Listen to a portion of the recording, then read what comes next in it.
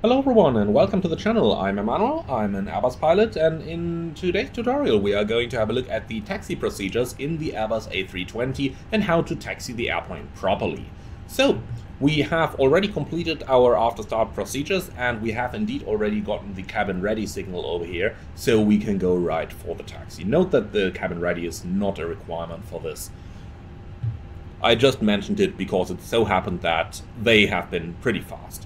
So before we start taxi, obviously the table should be stowed by now, and in some airlines you would conduct the flight control check while you're still standing here on the ground before you start moving the airplane. That obviously comes in rather handy in flight simulation as well, because we can focus on conducting the control check rather than having to taxi the airplane and conduct the control check at the same time. For that reason, I would suggest everyone to do the control check before you start moving, but many airlines also do it while the airplane is moving, since it reduces the time standing on the ground without the engines running. So let's go for the flight control check now. Okay, so we start by going full up, and you don't only pull the side stick full up, you also verify that the control movement is actually to the complete extremity. Then you go full down and back to neutral. Now the aileron, full left, full right, neutral. Now a small point over here in terms of the aileron, and I think I have to go really up close so that you can actually see it. You will notice that on the ailerons there are two indications over here. Now you've got that, let's call it equal sign here, the two lines, and then you've got that lower one over here. And now the flight control page already disappears. Let's just get it back. So make sure that the aileron is actually in the correct position for your configuration. Finally, you are going to check the rudder, and before you do that, be sure to press the pedal disconnect push button. Now what this does is it disconnects the nose wheel steering from the brake pedals. By default you have 7 degrees of nose wheel steering available on the brake pedals, and since you don't want to steer the plane, or even worse, skid the wheel over the ground with a stationary airplane, that's why you press the pedal disconnect push button. Right, so then we do the rudder input, full left, full right, neutral, and then be sure to release that pedal disconnect button again, otherwise you are going to have steering problems during your taxi. Okay then, when that is done, get your taxi clearance. Check that the left side is clear and the right side is clear, and then we turn the nose light to taxi and the runway turn-off lights to on.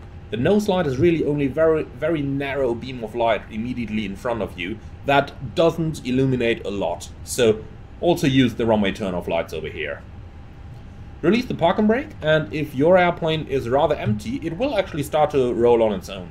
Like we can see it over here, the plane actually starts taxiing on its own already.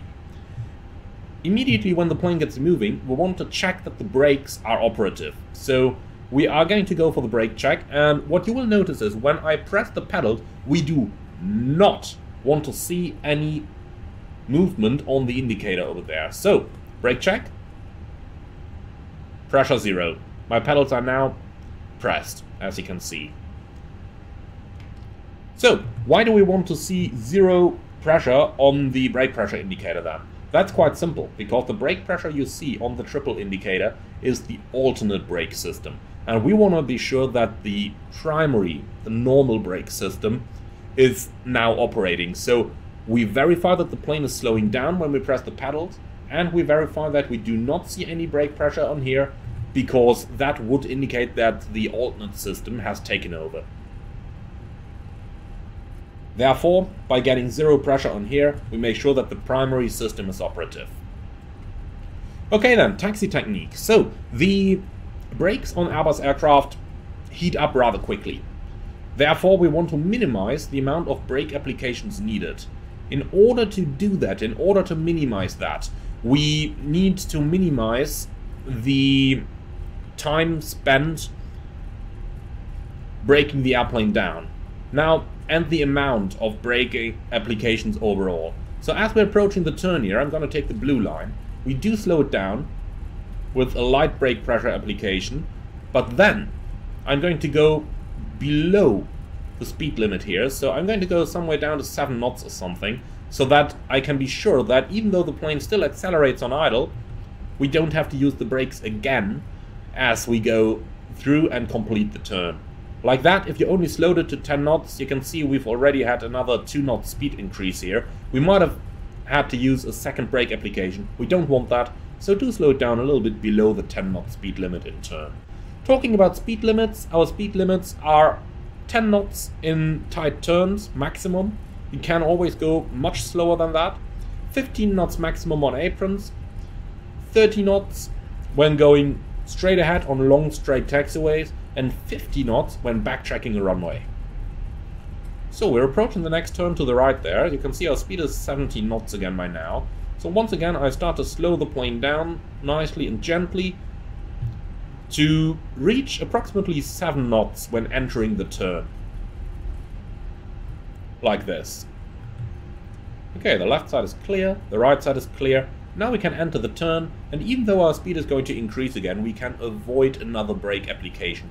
So like that, you really aim to control how many brake applications you need, because in my airline on the A330, we do say that every brake application costs $40.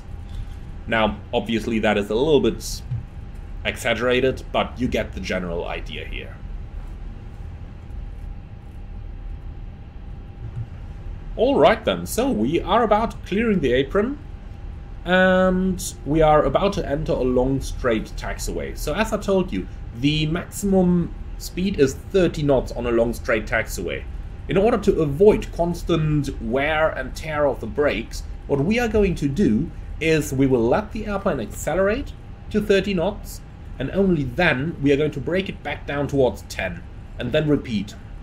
So in case you have sufficient engine thrust that you do not need to add power, which is normally the case at most weights that flight simmers typically fly, we can just let the plane accelerate now, without the need to add any thrust. It will accelerate on its own, and that is literally all we can ask for.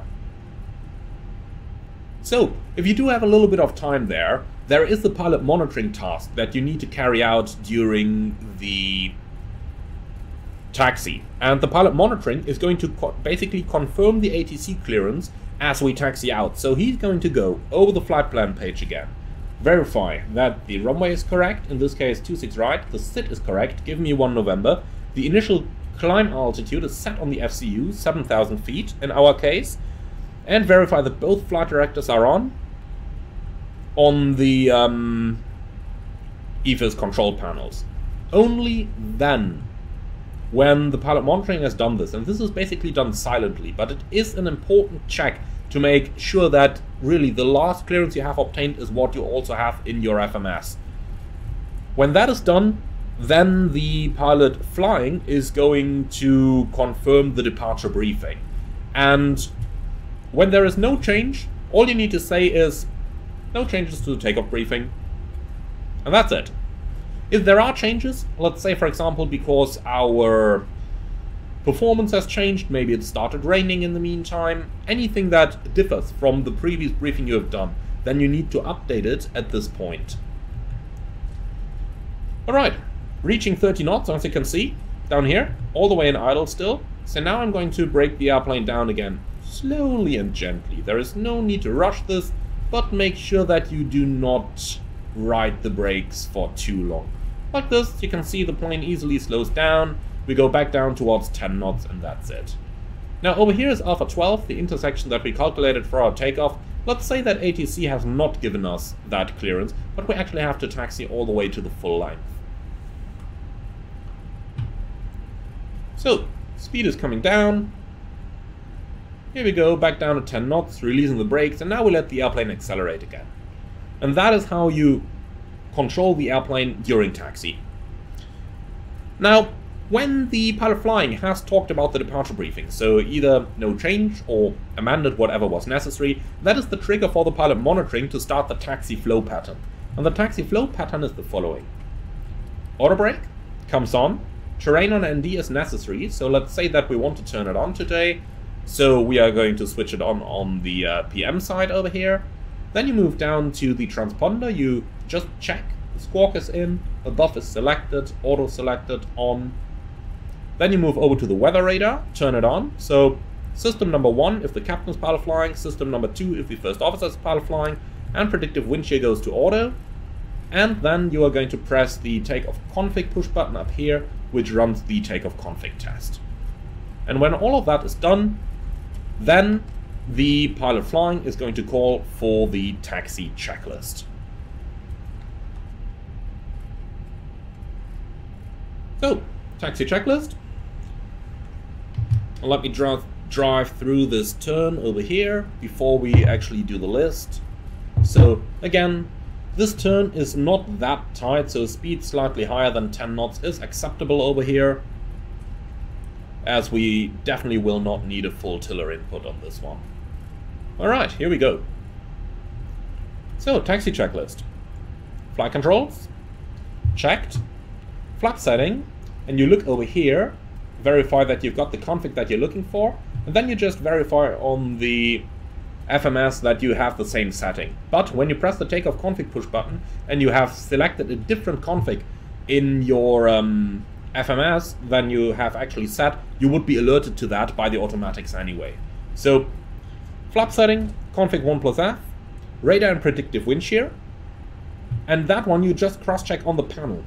Many people still look down here to cross-check the status of the weather radar and predictive wind shear. Don't do that. Look up here. You got the weather radar indication up here, and if the predictive wind shear was not on, you would have an amber indication up here as soon as the takeoff config test has been done. So this is what it looks like. If I didn't turn the predictive wind shear on, you'd get that over here, and when the takeoff config test is pressed, that would actually turn amber. So for the challenge radar and predictive wind shear, all you do is you check you got the weather indication over here, and you don't have the predictive wind shear indication over here. Engine start selector, again, you cross-check that over here.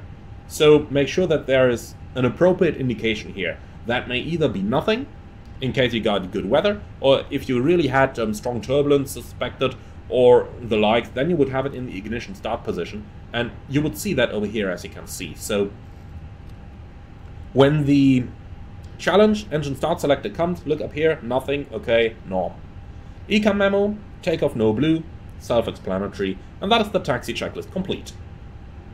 Alright then, to finish up this tutorial we are going to do the lineup items next, and those are rather easy. So, lineup items, brake fan is off,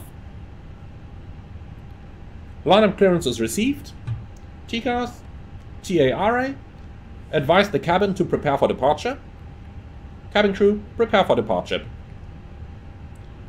Verify and confirm the runway that you're about to enter, so we can see over here, we've got 26 right, Alpha 15, and when you do that and have a different intersection than planned, just be sure to adjust the takeoff shift. In our case, we went for the full runway, so we can take the entire takeoff shift out. Then we're going to check the approach path, making sure that there is nothing visible. Obviously, in this case, the first officer would have to do it, but for flight simming purposes, usually the TCAS is fine as well. And finally, we're going to switch the packs as required. We're going to conduct a packs off takeoff today, so we switch both packs off. Finally, make sure that the sliding tables are stowed on both sides, and do the lineup checklist next. So let's go ahead and start our lineup, and we are going to conduct the lineup checklist now. So, takeoff runway, 26 right, full length, TCAS. Now, here's the little trick. Again, we don't look down here, but for the TCAS challenge, we just look up here. And if you see these 2.5 mile rings, that indicates to you that the TCAS is actually in the TARA position. A little Airbus trick there. If you see those rings, the TCAS is in TARA. Just to show you, if I turn it back off, you got a complete ring. If I turn it back on, let me show it like this, you can now see that the inner ring has changed, and this works on both the 10 and the 20 nautical mile ranges. From the 40 nautical mile range on, it doesn't work anymore. So, TCAS, TARA, and packs 1 and 2 off. Lineup checklist complete. Alright, so let's go ahead and conduct our lineup, and from there onwards we're going to go into the takeoff tutorial, which is going to be a separate video. So with that, I would like to thank you very much for watching this one. Hope that you learned something.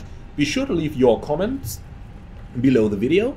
And with that, I would like to say thank you for watching. See you all again on the next one.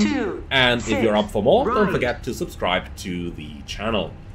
Finally, if you really love what I'm doing, I would appreciate a small donation through the Buy Me a Coffee link in the video description below. Thank you for watching, and see you all again on the next one.